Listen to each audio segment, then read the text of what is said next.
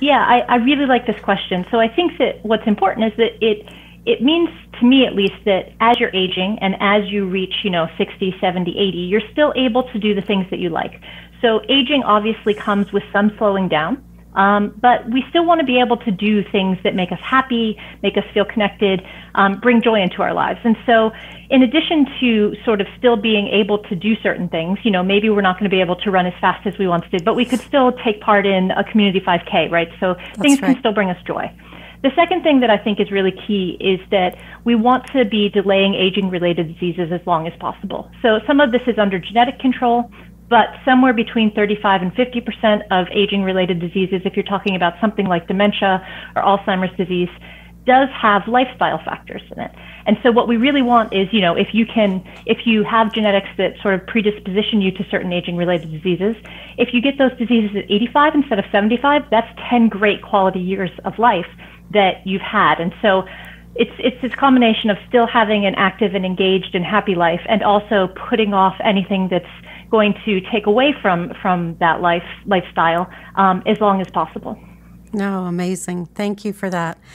Another important question that I'm posing to you: how can communities and governments promote healthy aging throughout the world? And do you think collaboration is key in communities, professionals, hospitals, local agencies, and private organizations working together for the benefit of the older persons? And what things do you see that need to be implemented or addressed within our societies? Right. So that's a lot of question. I'll start with the beginning of it. So how do communities and governments promote healthy aging?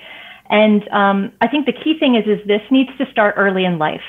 So we want to build healthy physical, healthy mental, and healthy social societies. You can't suddenly one day wake up, say, I'm 70 and now I'm going to be healthy, right? Like, all of this takes time.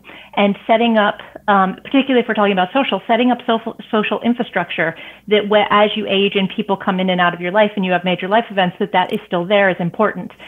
Maintaining health and well-being, both physically and mentally, throughout your life is key, so that when you get to these ages, you are putting off sort of complications as long as possible. And so what we really want communities and governments to be doing is to be incentivizing this and actually making it easy.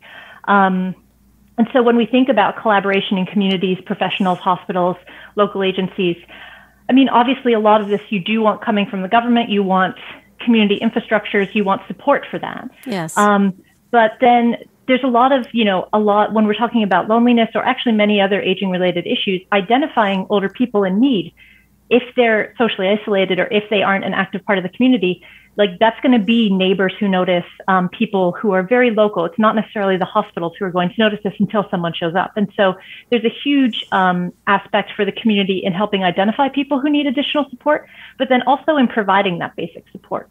So when we start thinking about different levels of support, both physically and mentally, the community can go a long way for keeping people in a state of general well-being. We can get to the point then when we're sick, where we either have, mental illness or physical illness, that we need to go see a doctor. But well-being is something that, by having support in the community, activities in the community, places where people feel like they belong in the community, it can be quite beneficial for creating sort of this overall state of well-being for older people. That's right. And I think, a lot of community agencies, around the world, in your neighborhoods, through church groups, through senior programs, are trying to, connect people either online now during COVID, or hopefully going down the road face to face.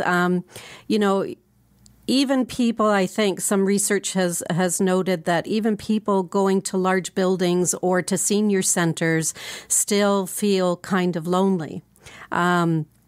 And a bit isolated when they're going to programs. So I think a lot of people, perhaps with mental health or older persons, they feel more comfortable, I think, in going into smaller groups. And, we've seen this through Mosaic Home Care, where obviously we can't have larger groups in our center. And what we found is that people have connected, through our programs, which have been going on for 10 years, and now have started connecting with those people that they have become friendly with. And now they're doing things outside of Mosaic, connecting for teas or walking to the park or special occasions. So it's quite interesting to see how a community is formed within a community as well. I think as well, I just want to ask you about ageist attitudes, that have become institutionalized in community structure and planning. And, we do need to change this.